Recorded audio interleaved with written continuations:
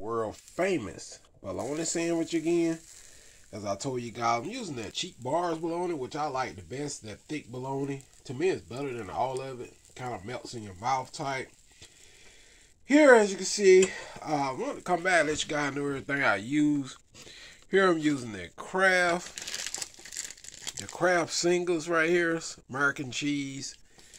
And using the thick sliced bologna. You can get that at Walmart, Food Line, pretty much anywhere.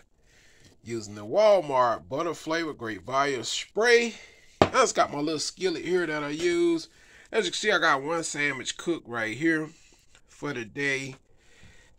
Check that out, man. I got that cheese melted down up in there. It's something quick, man. You know, when the summertime comes, it start getting hot, man. You know, you ain't got time to be standing in no kitchen, man. Y'all know I stay on the road a lot. Now, I just be riding around chilling. And here, check that sandwich out. It's got that Kraft cheese melted down up in there. Toasted right nice. Check that out right there. And that's how we doing it up, man, for the day. You know, always take that bologna, put some splits in there.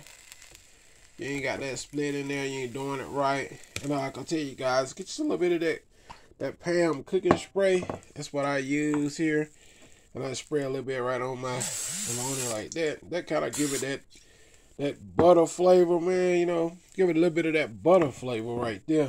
And that's how I do it, man. Y'all check it out. One sandwich down right there. And that's done for the day. Something fast, easy. Come on over here, flip that bologna over. I like to get a little burn. I let it cook a little slow sometimes.